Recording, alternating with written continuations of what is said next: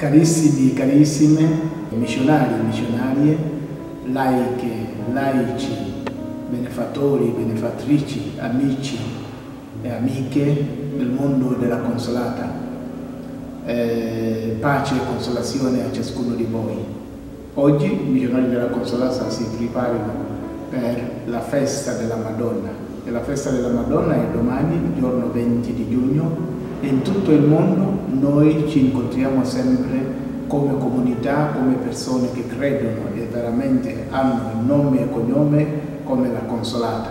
E ci incontriamo per ringraziare il Signore per questo anno e chiedere la sua supplica, soprattutto la supplica della Beata Vergine Maria Consolata, che ci aiuti in tutto il nostro cammino che stiamo facendo. Noi poi anche adesso che abbiamo il Consiglio Generale appena eletto, i capitolari sono ancora con noi perché non abbiamo ancora finito il capitolo.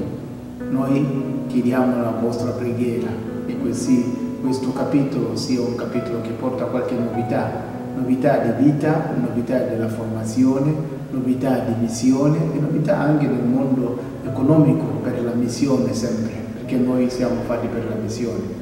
E quindi vi auguro tutti e ognuno di voi veramente buona festa, che la Madonna sia sempre nel vostro cuore, la Madonna vi precede in tutto quello che fate, la Madonna vi dia questa consolazione che è Gesù Cristo nella vostra vita, la Madonna vi dona la gioia e voi sarete anche seminatori di gioia, seminatori di speranza, tessitori di amore di Cristo in questo mondo.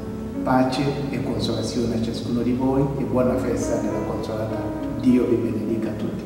Grazie.